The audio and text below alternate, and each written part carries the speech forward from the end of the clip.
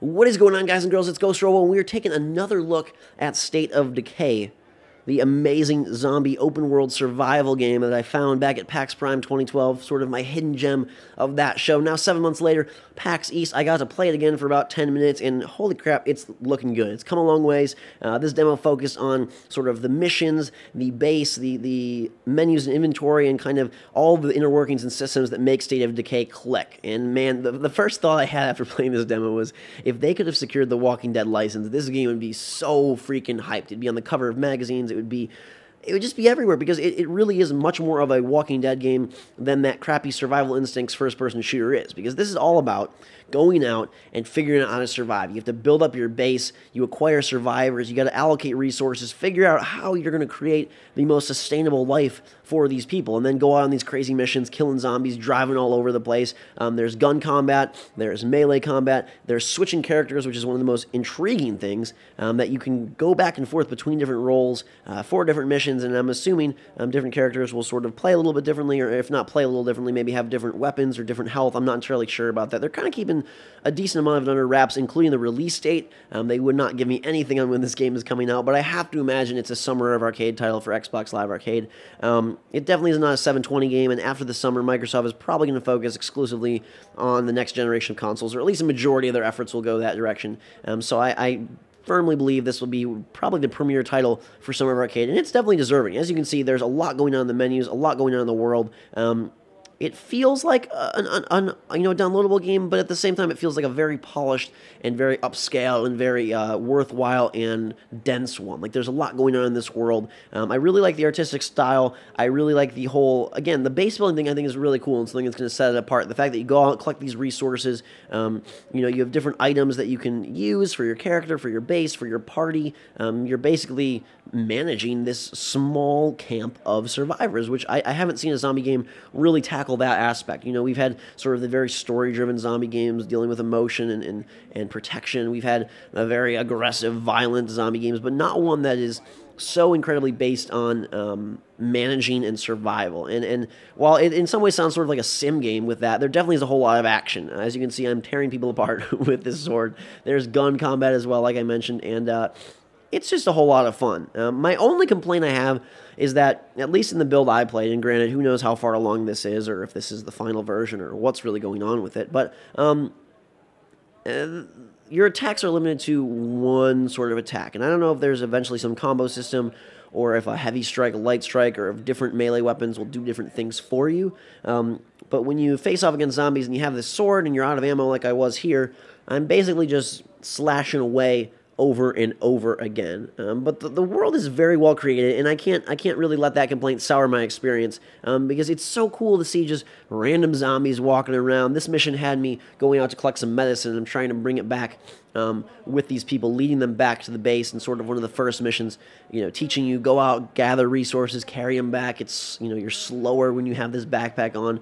You can drive cars around. Definitely a little bit of a GTA / do anything you want kind of feel. And it just looks so good. I really don't have enough good things to say about it, or too many good things to say about it, I guess, because it feels unique, and it fills that void of, hey, people like zombies, people like action in these kind of games. How can we do something a little bit different? Just tweak the format and formula enough to make it interesting. The menus are pretty extensive. You can see the list of characters there that I could switch from. The attitudes and stuff like that, they didn't really get into. I'm not sure how that's going to factor in, but there are stats for the guns and the melee weapons, so again, I'm just putting 2 and 2 together and imagining that maybe different characters are able to do different things or have some perks, or I really don't know.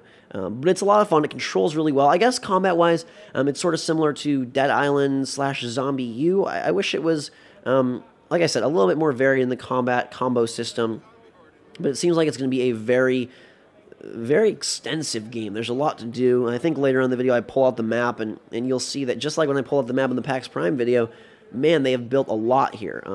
I like that you can crouch and walk kind of slowly. There's definitely like a, hey, you can be loud and proud and just bang these zombies to death, or you can, that sounded really weird, but with a car is what I meant, or you can be quiet and try to get around them. It's definitely one of those things where the louder you are, the horde will come at you. I didn't really see many different zombie types in this demo. I'm assuming they're going to have more. I believe, trying to recall back to my discussions with them at Seattle, it's a pretty small development team. They do everything in-house, and they're working really hard on the game, and it's coming along great. But I remember them saying that there will be different types of enemies, and of course, different zombies, that the big guys and the small guys and everything you expect. There's armories, there's stores, there's places to buy things. They really kind of, again, it feels like a mini GTA with zombies and third-person melee gun combat. I'm trying to go and acquire some ammo here for my guns. I don't have any. And it's cool because the zombies can come into the stores with you. There's never a safe moment. It sort of keeps up with that kind of current philosophy of interfaces and inventory should not really keep you from experiencing the terror and fear of the game itself. You'll see that I'm going through different items here. You can carry stuff, and I'm getting bit as I go do the menus, proving my point clear that you are never safe. There's some strange poster on the wall. I don't know what that's about. I didn't really get a sense if there's a big story, or if not, if it's just you're dropped in this world and hey. I don't think there's character creation. I think it's a preset group of survivors, so I'm imagining that maybe there is some sort of story or different things going on. Looking for ammo for my gun specifically, because obviously there's different ammo for different guns. It's pretty complex, pretty complicated. I didn't get to see the actual placement of buildings back at the main base. That was something I was looking forward to, and something I think that will really sort of be the marker for this game, that it will fall on one side or the other. It'll be a good game if that stuff doesn't pan out well, or it'll be a great game if that stuff does. Because I can see it being very interesting where, okay, you build up this garden, and you're making sure everyone's fed, because there's constantly draining resources. I got a sense that it's probably some food/money system maybe, and if you can build stuff, and then you can maybe craft new weapons, or you can acquire new, I know there's a repair shop where they'll be able to repair cars and things like that. I think you could create a fun system where you go on these missions, come back, and you have something to do, so it's not just suffering from that typical quest giver doldrums where you go and take a mission and then have to run all the way back and talk to the person and run out. That's my current problem with games like GTA and Dead Island. I'm looking for some developer to innovate on, which is how can you make that a little bit more interesting, a little bit more engaging than just go to point on map, talk to person, acquire quest, complete quest, return to point on map, talk to person. I mean, I know that's like, well, gosh, Ghost, what else are you going to do? That's how it works. That's how it would work in the real world if you acquired a mission or took on a task from somebody. But it's just a little bit tedious, and there has to be some way to maintain the open world feel, but also introduce a more of a seamless and smooth flow to the gameplay, so it's not just like leave point, return to point. I don't know. Branching missions, continuous missions, tiered missions, things like that could be one solution. And frankly, I don't know exactly how State of Decay handles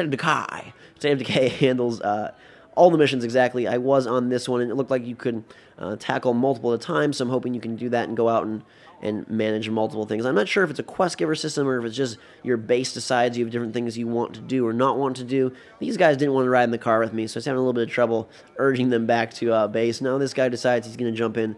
Somebody ran away, and now we can carry our bags a whole lot faster back to the home base. But I think this game is going to be really awesome. If you guys agree, hit that like button. Definitely let me know if you want to see more as it comes closer to release, and as I assume, again, releases in summer of this year. I would assume this would be sort of one of their, if not their premier title for the Summer Arcade. There's another game, Ascend, that is not out yet as well, that I saw back at E3. That is sort of a very interesting god-based, combat-based game that I think will probably be Summer Arcade as well. Other than that, this is pretty sweet. I'm excited to play it.